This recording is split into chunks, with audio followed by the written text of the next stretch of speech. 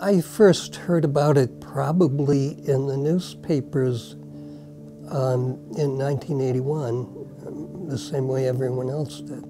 I thought that it was a very unusual disease. Scientists at the National Centers for Disease Control in Atlanta today released the results of a study which shows that the lifestyle of some male homosexuals has triggered an epidemic of a rare form of cancer. At the time I started as a dean, I was already aware of the early reports.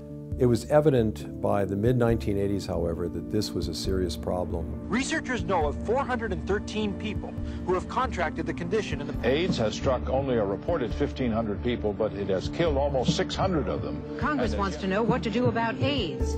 Victims of the disease say the government has done nothing and has no plan to. And as yet, no one with AIDS has been cured. Early on, it became clear AIDS was not merely another disease in the long history of human afflictions. If you were diagnosed with AIDS in the 1980s, you were almost certainly dead within a year or two. It was a really tough service to be dealing with patients that we didn't know what was happening, we didn't know how to treat them, and they slowly got worse and worse, and most all of them died.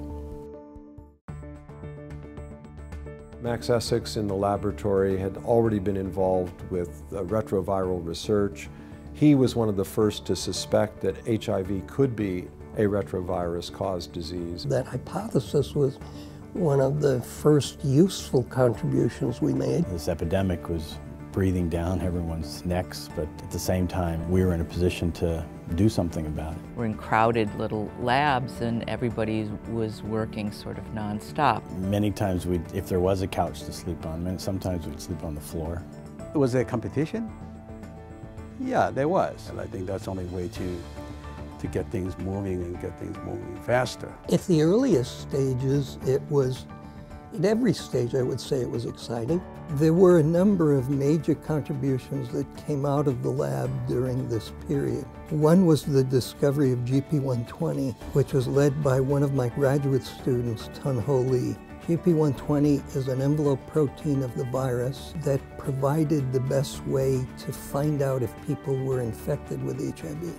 Another was the discovery of SIV, the simian monkey immunodeficiency virus, led by another of my graduate students, Phyllis Conkey. She found that monkeys at the New England Primate Center who were dying with suppressed immune systems were infected with what turned out to be a relative of HIV.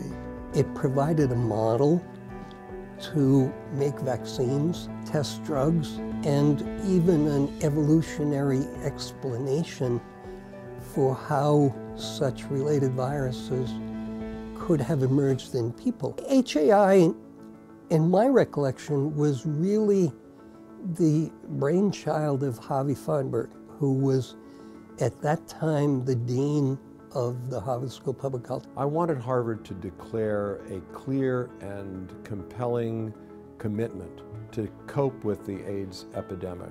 Max Essex was the obvious choice to lead the enterprise. He was a great leader and one that we knew we could count on to make this the enterprise we wanted.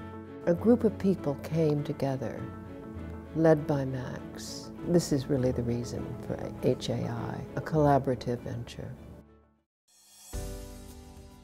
Well, the main reason to work in Africa against AIDS is it's similar to if you're a fireman, you go to where the fire is. I first met Maurice Tempelsman in 1985. DEEDA BLAIR introduced me to him. I know Maurice has contacts in Senegal, in Zaire. He's the one to talk to. Certainly he needed no advice when it came to the scientific area and the organization area. But the nature of that disease is such that one has to be very sensitive to the cultural environment in which one functions and continue to be sensitive to that particular issue. He helped us initially in Senegal. This led to another major discovery, the discovery of HIV-2, which was initiated by Phyllis Conkey. We found that sex workers in Senegal were infected with a type of HIV, and we found that it was a new HIV in people, namely HIV-2. And all of the sex workers at the time that we tested and found to be infected with this new virus were seemingly healthy. So now we're saying, wow, so you have people infected with an AIDS-like virus, but they're not getting sick. Could that help us figure out how to fight the worldwide AIDS virus with either vaccine or treatment? HAI has created multiple partnerships in different locations in Africa. We've had partnerships in Senegal, Tanzania, Nigeria, Botswana, and each one has been a long-term partnership. The BHP Botswana-Harvard partnership got started because we mentioned to the Ministry of Health in Botswana that we could do much more if we had laboratory facilities in the country. We wanted to do research and train people in doing research, including laboratory research, which is essential for controlling the epidemic in this case. We have Harvard undergraduates, graduate students, postdoctoral fellows, all spending time at the laboratory in Botswana. We've trained in the actual fundamentals course there over 9,000 healthcare workers. And I think that partnership between the government of Botswana and the Harvard AIDS Institute has really been one of the most productive partnerships, also because it was based on a long-term view and the results are there. We also took the blueprint to help get the Tanzania partnership started and was also used in the Nigeria program. So APIN is the AIDS Prevention Initiative in Nigeria. It's a program that I started in 2000. We did a huge amount of training with APIN, and we did a lot of what we'd call intervention type research. So it was a great foundation for us at the time that President Bush's plan for PEPFAR was announced in 2003. PEPFAR was a game changer. The U.S. government stopped using the M word, which was millions, and went to the B word, which was billions, in terms of its funding commitment to AIDS in Africa and other poor places. Prior to PEPFAR, there was dismay in the international community that we would never be able to provide treatment to these resource-limited settings. And PEPFAR showed, without a doubt, you can do it. Well, I think people who are really interested in seeing the results of our research can learn the most by examining the progress in the setting where AIDS is most severe. So if groups go to Botswana, they can see a lot of HIV-infected mothers with their children who never got infected, because we've shown very conclusively that you can prevent 99% of the infections that would have otherwise occurred from mother-to-child transmission.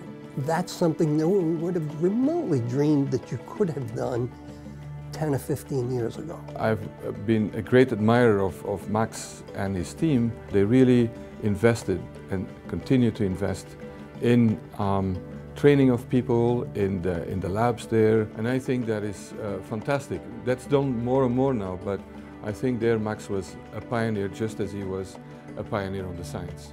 I've stuck with AIDS research because it's been clear to me that the job's nowhere near done. So it doesn't seem to me that it's a time to switch or turn to something else. I think you definitely have to have a passion. You really have to know that this is not an easy problem to solve, and you're committed to do something from all different angles. We're living in an age of extraordinary technology that is going to lead to further discovery and finding solutions. Certainly the medical part will continue, the research part will continue. So my sense, it's not over, but it certainly is in a different stage. It surprises me that it's been 30 years. And I guess it surprises me that so much has happened, although at any given time you feel like things aren't happening fast enough and there's so much more to do. It's imaginable today that we can have a generation free of AIDS. And that is the great vision now for the leadership of public health here at Harvard and around the world. to strive to achieve. It might take a generation or two for the epidemic to die out entirely, but at least it's on a curve where a smaller and smaller fraction of the adult population, of the entire population, is infected. I'm optimistic that we will be able to find a way within the next 5 years to prevent transmission between adults. I am indeed optimistic about the future.